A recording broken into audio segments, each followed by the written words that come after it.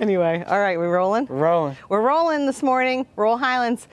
Justin and I are up super early for this video of 4710 St. Andrew's Arc. We're gonna want you to guess the price at the end, so put your comments below. We love the comments, and we're gonna do a little bit better of a job on this video. We're gonna try. There were some comments, Justin, that we need to slow down, look at the floors more. Did you see the comments? Okay. So we're gonna answer the crowds, man. They're giving us feedback, and we're gonna go with that. So Justin will. I still have to be in the videos, guys. You know, I'm the one talking, but we will make sure that we slow down just a little bit so you can see the features of the property. You know what it was too? What? I saw that comment. I have a much wider lens this time. Oh, nice. So that's what it was. I had too tight of a lens and I was just punched in on you. Well, there you go. But now we got a wider lens and you're getting the full brilliant angles. It's all about the feedback. Yep. So we're gonna go inside this 3.2 Windsor model home. Again, make sure that you comment below. We just had a price reduction on this one. Yeah.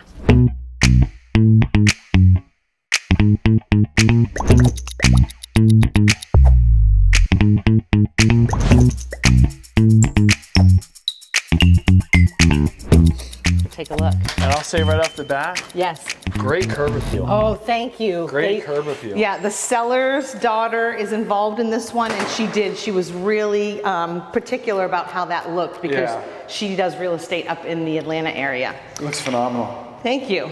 All right, so this one was freshly painted, and we got rid of those emerald green, you know, those Pringle countertops that went in, I think it was a cultured marble, that went in back in the late 90s, early 2000. This one, let me look really quick. This one was built in 2002, so I guess we were still picking emerald green. The Wizard of Oz was probably very popular that year, Emerald City. And she put in these gorgeous, more neutral granite countertops that take you straight across the bar. If you remember in a Windsor model, this is usually a high bar, and you can put probably 5 or 6 stools across here. So we've dropped down the sight line, made it more modern, added new sink, faucet, prep area over there, and I can show you actually the pantry space. There's a couple pantry, there's the pantry cabinet, and then more of a pantry closet. Yeah. Yeah. And I always love these because you can put your spices, you know, face them all forward, put them in alphabetical order, whatever makes it definitely easy for you. Definitely enough room for a little. Now, I'm going to point out, this house, when you think of the pricing, the windows are original. And I'm just going to show this. This is what can end up happening. They're still functioning, but this home is going to eventually need somebody to put windows in. It's not you know, an if it's gonna need windows, it's a when it's gonna need windows. So right now they're functioning, they're not leaking, nothing's going on. This is just what happens with these single pane windows over time. And so we have allotted for that space in the price for the new owner to come in and pick their windows. Again, the pantry cabinet, and then all white appliances. Roll Highlands a gas community, but some people elect to cook on the electric ranges. Could switch it out because the garage is right over there and you could bring the gas over. But definitely move-in ready. Yeah. Right? Got the dishwasher. It was freshly painted on the inside too, you said? What's that? It was freshly painted on the inside yes, too? the entire, even the closets, everything in this house interior-wise has been painted. Yeah. So I'm gonna take you to do the guest area first. Big vaulted ceilings. Yes, Windsor is known for that.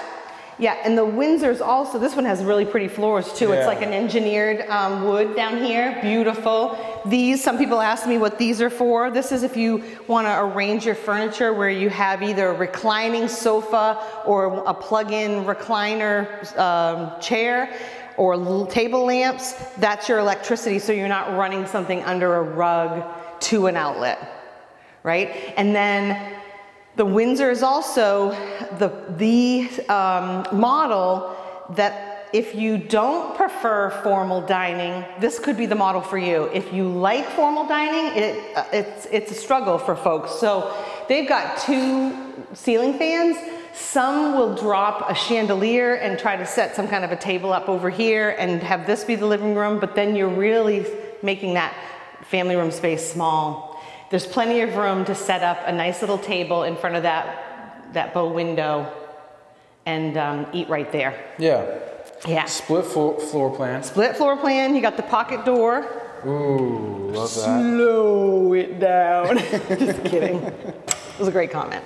I love this front bedroom. The Windsor, known for its closets. So you'll typically, unless they've made some kind of a huge modification, you'll see double bank of closets in both guest suites. And this is such a neat detail too, to bump this out. Just a little extra room. Yep, little extra room, little architecture. You've got that little bit of a vault.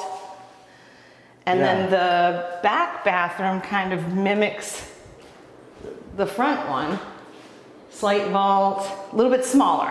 Yeah. But it doesn't have that indent, but you got access to the patio. Access to the lanai out there. And a really super clean guest bath, right? Cultured marble top. And then they elected to put in a new shower at some point. All right, so Windsor model, here's the other thing, the other detail about the Windsor. This is typically the laundry room. So this is a walk-in closet. They elected to do that. It wasn't a big deal for them to put the washer and dryer on the back side of this wall. So the beauty of it is, if somebody wanted to bring the laundry back in, this is where the hookups are on the other side. So we'll take a look at that in a minute. And then we've got another pocket. Yeah, the pockets are great. Yeah. It just gives you a lot more space. It does.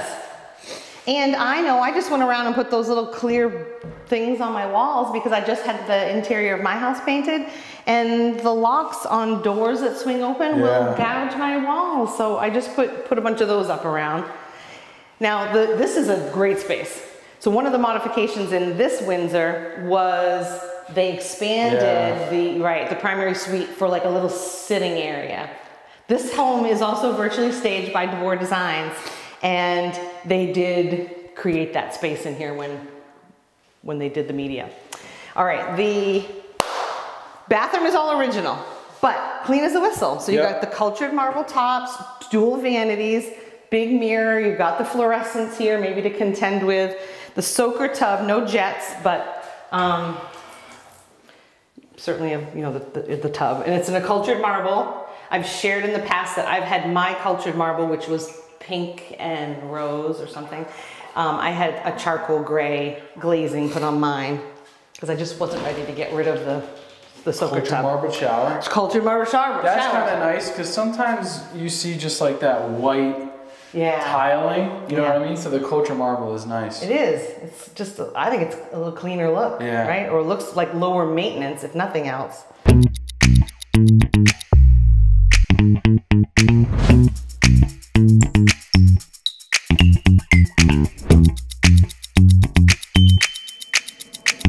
All right, you want to check out the garage and then we'll go on the floor into the lanai? All right, this has I think it's like a 24 or 25 foot garage, width and length.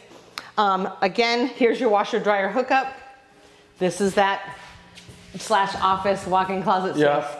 And then some cabinetry with the utility sink. The chest freezer is here, and then pretty much everything is out. Everything's out of the attic. We are ready to make this one somebody's home. It's ready to go. It's been cleaned a couple times just because we've had the contractors here. And yeah, that's pretty much it. Yeah, this thing's ready to go. Yeah, so we'll look at the lanai and then we'll do some stats. These also, I noticed. Yes. Yeah. Right? They go all the way. That's nice. Yep. This is a really good size lanai. And only because I've had a couple interested buyers, the lot line, it goes deep out here. This property has more property out back than that property across from us. Right, yeah. So, it's not a lot premium, so consider that when you're doing your price point, when you're picking your price. What's cool about that is, I don't know, maybe a pool could be added, maybe you could bird cage and put on something bigger. I mean, that house there goes back further.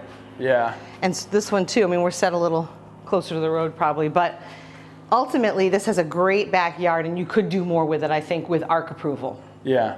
Tinted glass on the sliders, and You could even enclose this. You could make this a 4-season Florida room and you'd easily have 300 more square feet. Yeah. And then the patio if you want to put your grill out there. Yeah, I would maybe look this a Florida room. Yeah. I would look to make this a Florida room. Yeah, a lot of Windsors do. Yeah. Okay, so 4710 St. Andrews Arc. We just had a price reduction. Here are the stats. We were built in 2002. We have 1,836 square feet of under air living space. That doesn't include that lanai that Justin and I were hanging out in. We're not on a lot premium, standard lot here because we have rear neighbors. However, right across the street, I don't know if you'll end up panning out, but between those houses is absolutely gorgeous conservation. So we're in close proximity to the wetlands and then heading back toward the amenity center.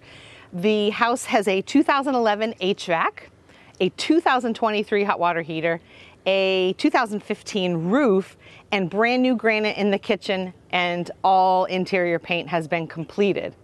3-2, slightly enlarged garage, laundry is in the garage. So based on that, knowing that you would eventually have to maybe put some windows in, where are we at? How many square feet? 1836. 1836. When was the roof? What's the roof? 15. 15 roof, 11 AC, original windows, fantastic curb appeal. Yes. 325.